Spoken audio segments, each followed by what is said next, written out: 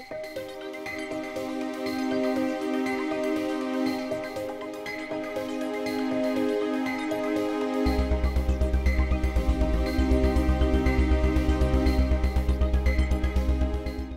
and welcome. This is Morgan Wright, and it's my great pleasure to host Leon Rishnu, Vice President of Engineering at Cloudmark. And today what we're going to talk to you about is something I think is just on topic, it's on point, and it's the things you need to learn about. It's about spear phishing and the survey that Cloudmark recently commissioned and did to really understand, so that you could understand what's the threat out there, what's really going on, and what kind of impact does it have.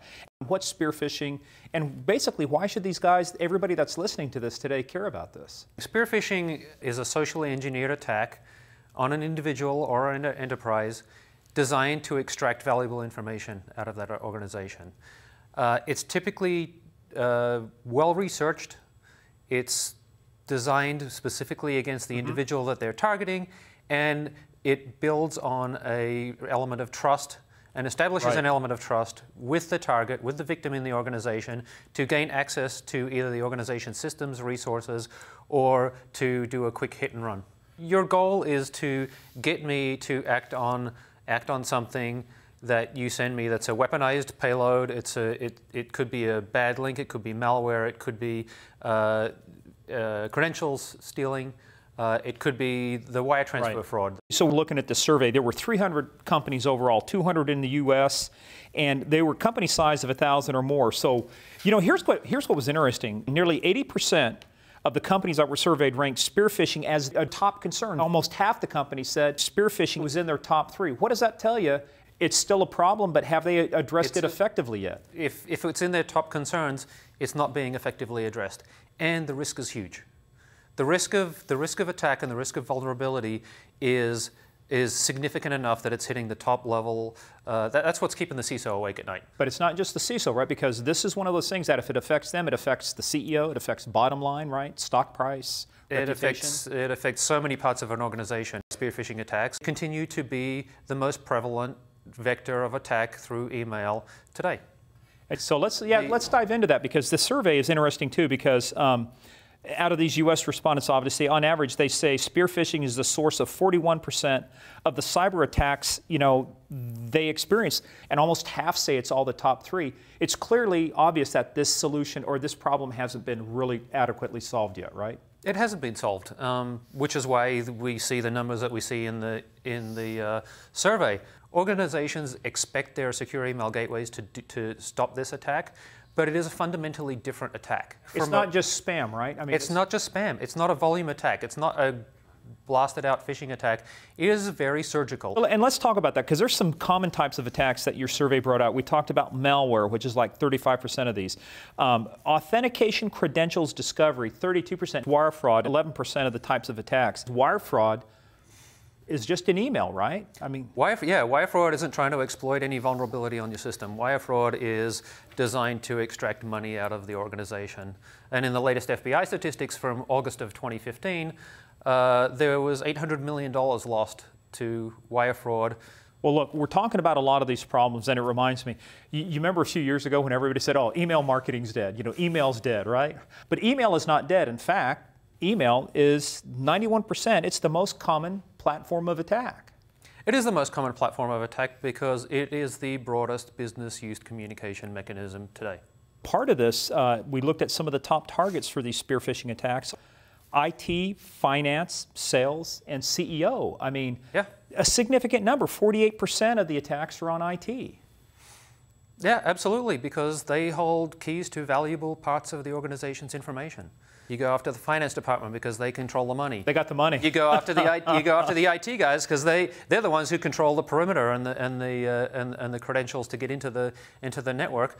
And then you go after the C-level executives. Speaking of CEOs, and some of these too, they actually spoof. Also, it's not the CEO that's actually doing it, but they actually spoof the actual CEO itself. So, I'm the hacker, I'm the attacker, and I pretend to be the head of Cloudmark, and I send you an email that says, "Hey, Leon, I need this now." You know. Right. Absolutely, and that's where you leverage the power structure. Let's talk about some of the problems that spear phishing has in terms of the impact. So part of this impact is, in this survey, 40% in the U.S. had financial losses from a spear phishing attack. 43% said that they were impacted by loss of employee productivity. I mean, so they've lost money, but they've lost productivity. What happens around that? Again, what happens when you are subject to an attack? You get your IT department involved and drop whatever you're doing, go figure out what happened. You've got to dig through your mail archives. You've probably got to bring in a third party to help you remediate systems and understand what happened. You've got to go and explain yourself to the people you report to, whether it's stockholders, the board members, the rest of the company. You've got to now start thinking about education and what are you going to do about it, because hey, I've just been compromised. And so you've taken the focus of the company in a lot of significant departments away from what their daily job is that drives business, and focus them on remediating and have them respond to the fire instead. And having to respond to the fire. Oh, I tell you, and look, some of these other things, 35% said they experienced negative impacts to their reputation. They've lost customers, lost intellectual property. Look, let's kind of put this all in perspective, right? The point about it is that with numbers this high, what does that tell you about the effectiveness of current solutions? Well, they're just not working. Like I alluded to earlier, the problem is different from an email messaging abuse problem or an anti-spam problem. It is fundamentally different because it is very researched and it's very targeted. I mean, significant failure rates with a lot of these efforts. Why is that? Are we still back to the human factor again? Human behavior. Yep. There's always someone in our organization who you can exploit. And the attackers are extraordinarily good at crafting attacks to exploit individuals. Yeah, I mean, it's a war, and right now they're losing. The bad guys are winning. So let's talk. Let's bring this all together now, because let's talk a little bit about Cloudmark. You told me this earlier, and it's like, you got to be kidding. 12% of the world's email goes through some type of a Cloudmark solution.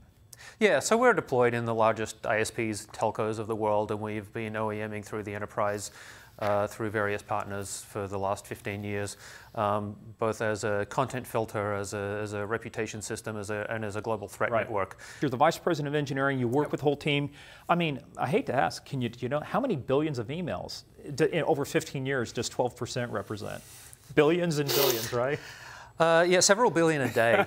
Several billion a day. That's what they're exploiting. Seems to me the best solution is not to even have it get to their desk in the first place. And that's the goal. Yeah. Right. And that's what we focused on. And the philosophy is that you just want that problem to go away, just like you don't want to see the spam.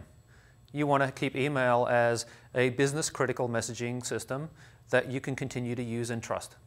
Look, I mean, there is so much here, and I think the quick takeaways, for the folks that are watching here, I think the quick takeaways are here, right, is that this is a problem that's going to get worse before it gets better. It gets worse if you don't do anything about it. You just can't stick your head in the sand and hope it goes away, right? Hope is not a strategy. That's right. That's our business. Our business is to make sure that you don't have to spend your time doing that. This is great stuff, and look, folks, we're going to wrap up here now, but I'm going to tell you right now, this is something that is transformational. This transforms the people in your enterprise. This transforms the productivity. It transforms company. And so, look, kudos to you guys. Great job on doing this. I'm Morgan Wright. Thank you for sharing this time with us. We hope that you got something out of it. Make sure you stay tuned, because I know you're going to hear a lot more from Cloudmark about this solution. So great job, Leon. Thank you, Morgan.